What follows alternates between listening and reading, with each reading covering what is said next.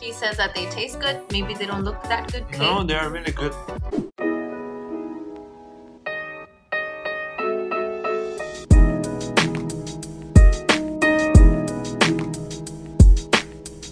So I just came back from the grocery store. As you can see, it's that little orange thing.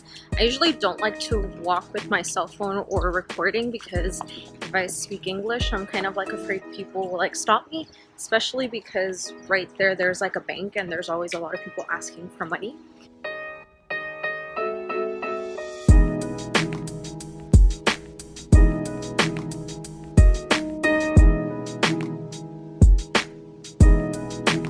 On the first floor, and I'm gonna come up the stairs to do a little workout for today. So now I'm home, I'm in my kitchen, and I'm gonna show you guys how I have to turn on our oven. So I changed shirts because it's really hot and our house doesn't have like a running AC. So if I have the oven turned on, it gets really hot.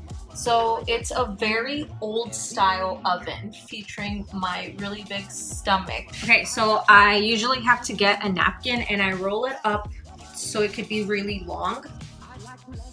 So the oven actually got stuck.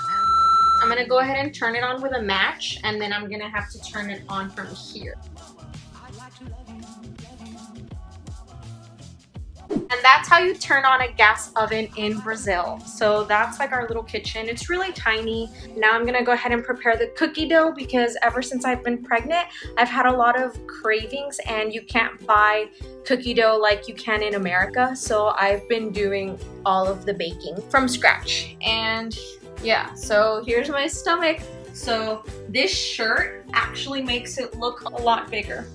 Okay, so here's everything I'm actually going to need. So the reason why I'm doing this is because I went walking to the store and it takes me a while to make the cookies. So being pregnant means that I get tired really fast and I don't want my feet to get swollen. So it's just easier to be doing this sitting down. Our batter's actually already done. It's sitting right here, and I'm gonna go ahead and cut the chocolates, which I always do last. So at this point, this is what the batter looks like. You can see the little pieces of chocolate scattered inside there. So next I'm just gonna put oil. So I have my first batch of cookies ready, so it's gonna be this right here. So yeah, the oven's really old and it doesn't have a handle. So there's no handle and it gets really, really hot. Okay, so this is what my cookies came out like.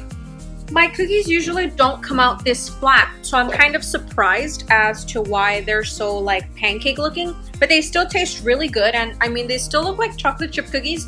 I'm hoping the next batch comes out a little bit better though. Okay, so this is a close-up of my second batch. They came up a little bit fluffier, but they're still super ugly. This one almost got burned.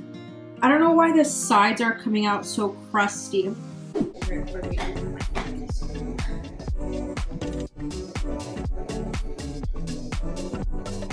do you think about the cookies? I'm making a YouTube. Really good. You would score number 10. Okay guys, so Lucas liked my cookies. He says that they taste good. Maybe they don't look that good, but they're okay. No, they are really good. We will see you guys in our next video. Bye!